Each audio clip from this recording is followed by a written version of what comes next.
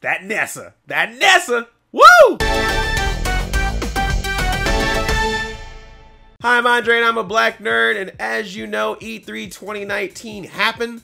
I went to it, particularly to Nintendo, and so I want to talk about my experience at the Nintendo booth. Not only did I go to check out the booth, which is really cool, and to play the games, which is really cool, I also did a segment for Entertainment Tonight, which I never thought that would ever happen. I watched Entertainment Tonight for years. I interviewed Kit from Nintendo Minute, and then I did a little tour with ET Live. I'll put a link in the description so you can check out the video, but that was really cool. Thank you, Entertainment Tonight, for having me. And thank you, Nintendo, of course, for having me at the booth while I was there. Got to play some games and check out the booth itself. They said the booth was like the same size that it always has been, but it felt bigger to me. Maybe that was because Xbox wasn't beside them because they were up in the Microsoft Theater, and Sony wasn't beside them because they just wasn't there. But I think it might be because it was sectioned off. So what they did was they had a Pokemon section, a Luigi's Mansion section, they had a Link's Awakening section, and then like a general section for just gameplay. So the Pokemon section was really cool because it looked like a water gym.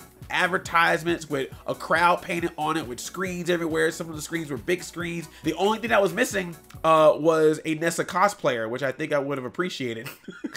I'm just saying that would have been cool just to add to the ambiance, not for any other reason. Then they had Luigi's Mansion. Luigi's Mansion felt like a theme park haunted house. Like if you ever been to Disney parks and you went to the Haunted Mansion, that's what the Luigi's Mansion section of the place looked like. They actually had a bellhop up front because it's supposed to be like the haunted hotel. They had these ghosts that would project off the walls. It felt like a theme park. They could use Luigi's Mansion's E3 presentation as an idea for that theme park that may or may not happen at Universal Studios in the near future. They had Link's Awakening, which wasn't really necessarily a section. It was just out there for display to play the game. But on top of the stands where you could play the game, they had these really cute dioramas. It looked like the actual game in real life, and I thought that was super adorable. They need to mass market that quick. But let's talk about the games. Let's talk about the games themselves. Luigi's Mansion might have been one of my favorite games to play the entire E3. I'm not even joking. The basics of Luigi's Mansion 3 felt the same. Luigi's got the poltergust on. He's walking around room to room trying to find those ghosts, but it just looked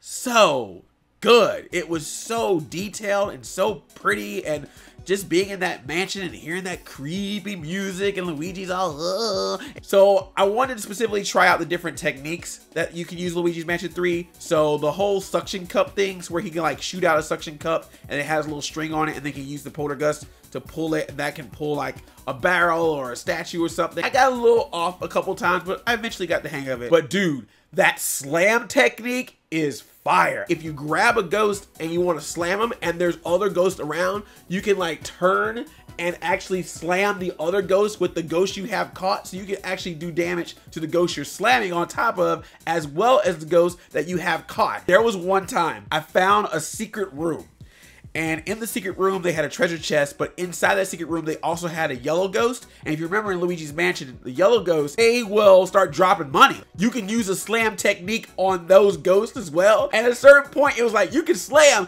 And I started slamming this ghost down. And every time I slam him down, money was coming out. And I was like, dang, this is messed up. Look, when you really think about it, Luigi, you are beating this ghost for his money. And I was like, dang, Luigi, you are darker than expected, my friend. Yeah, dude, Luigi's Mansion 3, I'm all about it. I love the Luigi setup. I didn't know how I was going to feel about that, but I actually like how Luigi can work in different areas, and that was really cool. So it's like there's certain spikes or something will pop up and you can't walk through it, so you let Luigi out. So I think that's really cool. It's going to obviously set up some cool puzzle elements. The game just looks fun. I only got to play it a little bit, and they didn't have too much of the game to play. There was supposedly a boss level that you can get to, but I never got to it because I was too busy just walking around exploring. But I can't wait to get my hands on that game. They did not give a date for it. They just said it's coming out 2019. Pokemon Sword and Shield's got a date. Link's Awakening got a date, but Luigi's Mansion at some point. So I'm really hoping it's not one of those things where they're going to end up moving it to 2020, because I think that this is a game I need as soon as possible.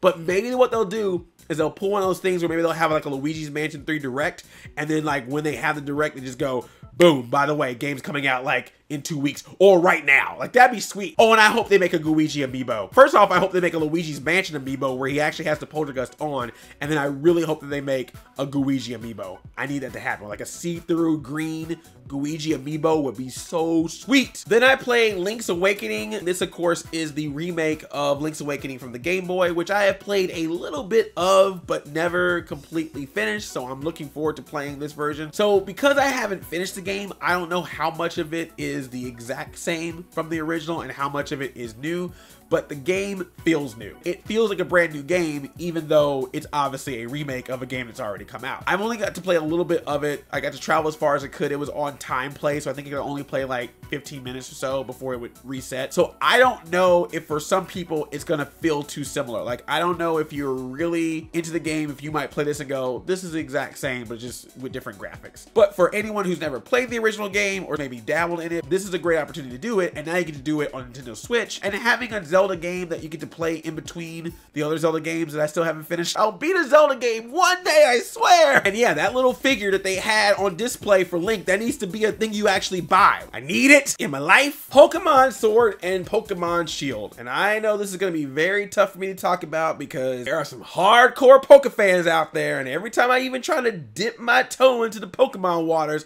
they're all like, Andre, but you haven't played the game since the beginning. I picked up a controller and I played some of the game, so therefore I have first impressions. That's how it works. So for E3, the only thing they had playable was the water gym. So you got to do this little puzzle thing while you're trying to figure out how to change all the different buttons to make water flow in different places so you can get past it. That was really cool. I was like, all right, that's really neat, little extra thing. The Dynamax, which is a special move that you can do to make the Pokemon grow, and then you just get this gigantic Pokemon just pops up and it's like, ready to fight. I love that part. Except my Pokemon got hit and shrunk while the other Pokemon that I was fighting was still in Dynamax mode. Unfair fight. I don't think that's fair. I did one battle where I was like, I'm gonna lose because I was trying to figure out all the different types because, you know, I'm still a Poke novice. But I got to a point where I was like, oh, I don't know if I'm gonna make it. And I kept going and going and going. That little Wooloo saved the day.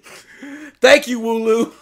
Thank you for helping me win my Pokemon fight. Like I said, not a hardcore Poke person, so I'm still learning. I will say this, if this is supposedly the next generation, like, of the Pokemon legacy, whereas Pokemon Let's Go Pikachu and Let's Go Eevee were supposed to be like, oh, this is a remake of the original in a way, or like this is more of a starter set, whereas this new one's supposed to be like the new thing. I know I only played one part. I only played the water gym part.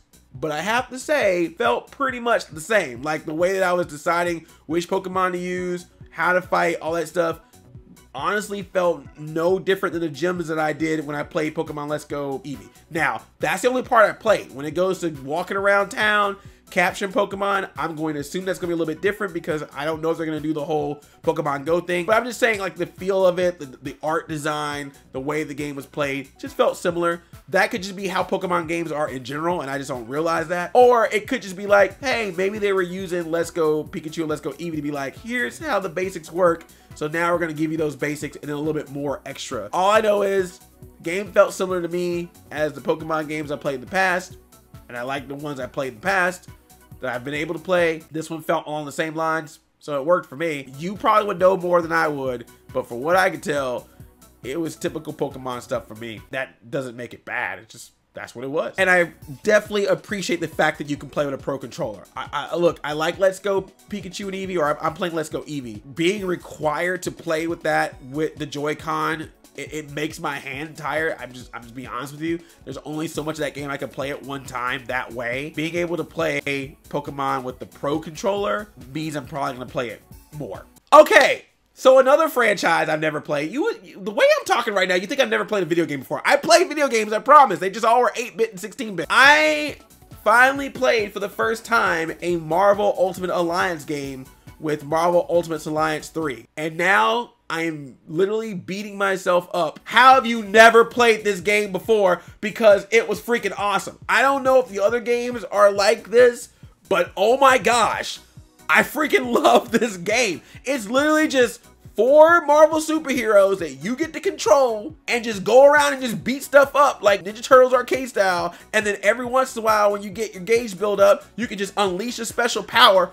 Or what I got to do, which I thought was really cool, if you got everyone ready to go, you can do like a 4-time attack. You unleash one character's special power, and then you switch to the second character, unleash their power, to the third, the fourth, and all 4 of them can use their powers for an ultimate combo power at the same time, and it was so freaking cool. Everyone's in this game. They got MCU Marvel, they got Fantastic Four Marvel, they got X-Men Marvel, they got Defenders Marvel. So in the demo alone, I got to play with Spider-Man Peter Parker, Spider-Man Miles Morales, Deadpool, Thor, Iron Man, Captain America, Captain Marvel, Wolverine, Storm, Black Panther, freaking Venom. And while playing these characters, who did I meet along the way? Jessica Jones and Luke Cage and Iron Fist. This is amazing. I was just so happy to see all these characters together. Like, that is really cool. And just looking from the trailers, there's gonna probably be a lot more in store from all those different eras of Marveldom together. For once, I want a bunch of characters from a franchise together, and it's not the Lego version. I do respect Lego though. Appreciate Lego, especially since they sent me to Star Wars Celebration. Check out that video if you haven't seen it. They're really cool, but this is cool. Let me know, please, if the other Marvel Ultimate Alliance games are good as this one was, because I just had so much fun with this. I really enjoyed this. I'm so mad that I missed out on this franchise because I like it a lot. And I'm assuming that with the 4 players, if you have like couch co-op, that you can have other people control other players, which that's cool if that's the case, but I don't care. I'm a lonesome. I could play it by my lonesome. I got a lot of stuff to play. Should I just never work again and just play video games for the rest of my life? I think that's the only way I'm gonna be able to keep up with all these games. I just can no longer work. I'm just gonna have to be on Twitch all day long just playing games. I think I'd be okay with that. I did not play Mario and Sonic at the Olympic Games. I saw it was there, but it was the one game where if you want to play it, you had to take off the controls and do like Joy-Con, and I just didn't want to deal with that at the time. But I saw the trailer and I saw other people playing it. Looks cool. It's fine. It's gonna be Mario, Sonic, Olympic stuff. That's cool. And then, of course, the Nintendo conference in general. I won't get too much into that because I already did reactions to both the Nintendo E3 conference. I made a video about that. And then, of course, I made a dedicated video to the big announcement of Banjo-Kazooie being in Smash Brothers. Banjo-freaking-Kazooie in Smash! I can't believe it! Oh, gosh, that rare replay. Can we please get that rare replay now on Nintendo Switch? If Banjo-Kazooie is going to be in Smash, we got to get the Banjo-Kazooie games on the Nintendo console again. Come on, Microsoft.